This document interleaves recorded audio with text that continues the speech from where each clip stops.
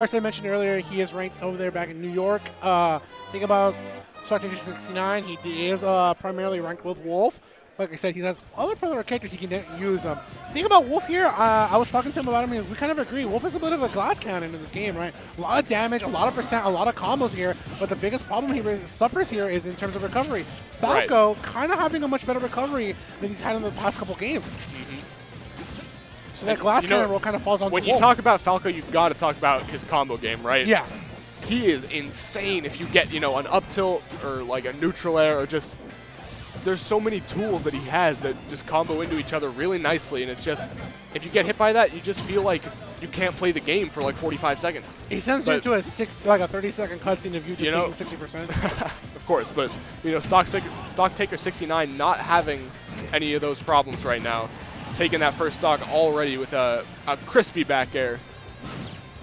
Nice, tries to get the forward air, but he misses the opportunity here. I would have loved to have seen up air, but hey man, I'm not going to count out the Nexus. Might have tried to change things up against Stocktaker here. Gets the forward air, puts him off the stage. I like how he was looking to go extra low with him and hit him with a forward air. He tried to sneak that in. That's the type of play you got to make right now. He knew that he was at a deficit. He had a chance right there. If you go low, I go low, and I go low, and I get the stock. Gets another chance right there, and he's able to take it. Is that a four New York tag, or am I reading too much into it? I feel like you might be reading too much into it here. But it would say F4. It would have the number 4 and then NY. But hey man, I'll ask him about it later. Pretty even right now. It's just like it's funny to see the way that these characters differ in play style, despite the fact that they're kind of the same baseline of character. Oh, I like the fact they kind of set up for the up smash there, trying to catch Nexus a little bit on the slip up here. Up air, and that'll take it, man. He just graces it off the top. All right, I see Stocktaker kind of moving into all range mode. All range mode. I like it. Nice, good use of down tilt. Nexus trying to extend that combo.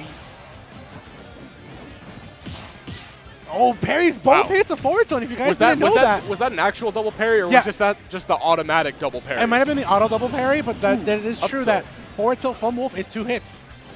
And they're in rapid succession.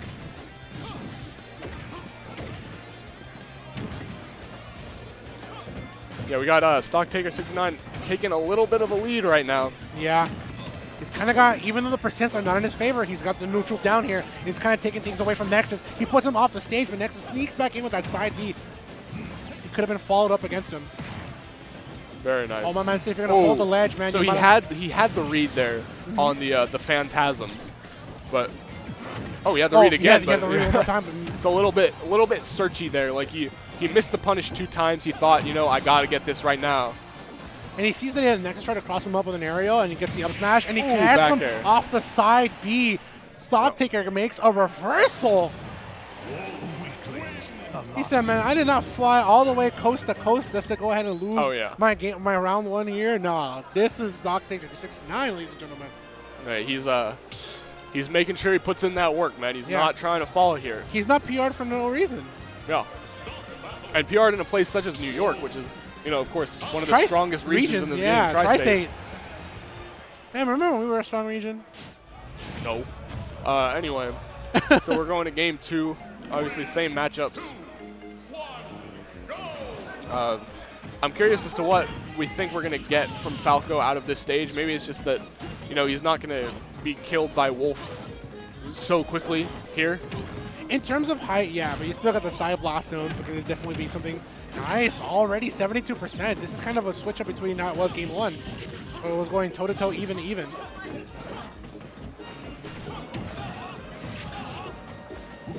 Yeah, I mean, Stocktaker69 is just like, all right, let me get this game off real quick. Yeah. Because, like, you know, he set up a back there earlier. He's catching every single thing. And that's what I was trying to say, right? He set up the back air earlier around the platform because he knew that Nexus was going to retreat to that platform, and he wanted to make sure he had it covered. Stocktaker here now leading the dance. Stocktaker taking his first stock. Yeah.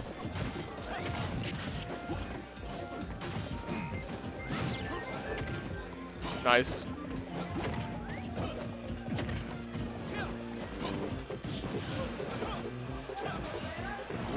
Struggling a little bit to get the follow-up off of up tilt, but he's going to get it eventually, and Stocktaker is acutely aware of that right now.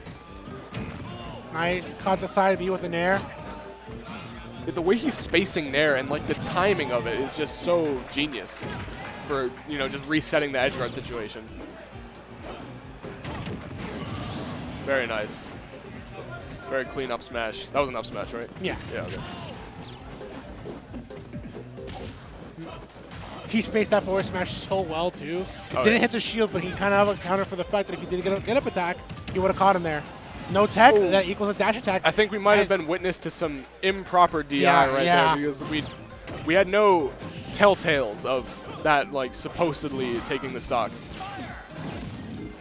Nexus has such a commanding lead game one here, and I feel that the fact that Stocktaker kind of took things over kind of put Nexus a little bit more on the back foot. Nice. He kind of drifts back with that nair, trying to catch Nexus on the get-up.